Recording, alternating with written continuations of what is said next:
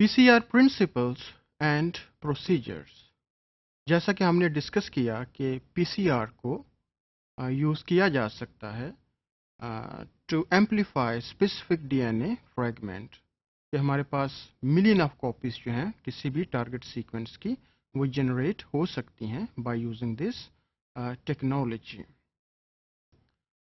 Now, the target sequence that we may have focused, it may have different sizes or fragment lengths. For example, it may range from a few kilobases to several kilobases, like it may be up to 40 kilobases. And finally, the product that is accumulated, it may also be variable because it can be dependent upon the different factors of the reaction mixture, like what may be the concentration of the template DNA, and especially with reference to dark DNA polymerases, concentration of DNTPs, and temperature that we have used during the different steps of the PCR. So the yield, it may be affected.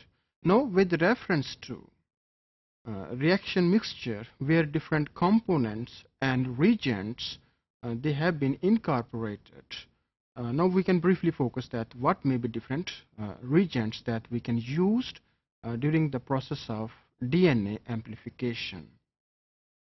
जैसे मैंने last topic में भी explain किया कि जो basic requirement है उनमें से डीएनए टेम्पलेट है, कि हमें एक टारगेट डीएनए की ज़रूरत होती है जिसको हम एम्पलीफाई करना चाहते हैं, और इसमें जो टेम्पलेट की कॉन्सेंट्रेशन है again it may be variable, like it may be 0.1 to 1 microgram, and that can be used in the reaction mixture. Then the next important requirement, it is the availability of the primer, ताकि जो हमने DNA sequence करना है ये उसको flank करे, उसको surround करे, और फिर उसकी 5 प्राइम टू 3 प्राइम जो DNA synthesis है उसको ये डायरेक्ट करे according to the information that is contained in the template और द टारगेट डीएनए। तो इसमें जो प्राइमर की कॉन्सेंट्रेशन है again it may be variable depending how much reaction mixture we are going to use, suppose it may be 10 or 20 picomole. Next, it is the requirement of enzymes like DNA polymerases that can bind with DNA to DNA hybrid, that is the hybrid that is formed by the template DNA and the primer, and then it can move along the DNA and adds the corresponding bases according to the information that is contained in the template DNA. In addition to that, the DNTPs, that is nucleoside triphosphates, deoxynucleotide triphosphates, you can also say that, and in short we can say that different type of DNTPs that are mainly 4 in case of DNA, and they are also added in a particular concentration like maybe 20 micromole in case of this reaction mixture. And we also required buffered solution that provides stability to the dark DNA polymerases, and of course some cations in the form of magnesium ions or manganese that are the form of divalent cations, and some monovalent cations like the potassium ion, they are also required in the reaction mixture. Now we have the reaction mixture in Eppendorf tubes that may have the size of around 0.2 to 0.5 ml, and in this tube the reaction mixture we can manage in different volume. It depends on our own requirement कि हम कितना volume जो है वो amplify करना चाह रहे हैं. लाइक इसमें हम 10 माइक्रोलीटर का भी रिएक्शन मिक्सचर यूज़ कर सकते हैं, 25, 50, 100, 200. It depends that how much amplified DNA we have the requirement. जब हमारा रिएक्शन मिक्सचर रेडी होता है तो फिर हम इसको थर्मल साइक्लर में जो है वो प्लेस करते हैं. Thermal cycler which is the PCR machine. तो उसमें हम इसको इंक्यूबेट करते हैं, and after placing this in thermal cycler, the reaction mixture, it is subjected to different type of temperatures.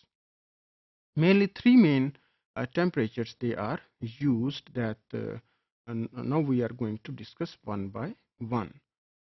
So one of the initial step in PCR, it is the initialization step where the reaction mixture it is heated at very high temperature, like it may be up to 96 or 98 degrees Celsius, ताकि इसमें जो DNA जो polymerases हैं वो activate हो जाएं, and even it can also cause the denaturation of the DNA.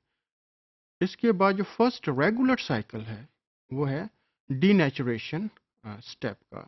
तो denaturation जो है हम इसको करते हैं at high temperature again, like more than 90 degree Celsius, may be 94 degree Celsius for a few seconds, like it may be 20 to 30 seconds heat exposure to the reaction mixture, so that the template DNA that is present, it is denatured. Denaturation means the hydrogen bonding that is present between the complementary base pairing, it is disrupted, and the double-stranded DNA, it is converted into single-stranded form. After its conversion into single-stranded form, the next major step in the PCR after denaturation, it is the annealing of the primer.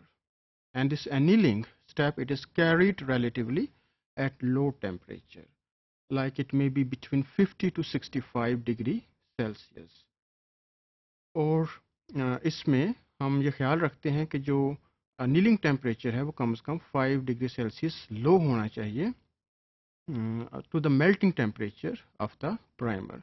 तो primer जो है वो अपने complementary sequence से bind करता है on the target DNA, and then with the help of DNA polymerase it can cause the extension of the DNA in the next step. So after annealing of the primer to the target sequence, we can say that the next step, it is the extension step, where the DNA in the presence of DNA polymerases, DNTPs, buffer solution, it can cause the elongation of the DNA into 5' to 3' end, so that DNA, it is now extended.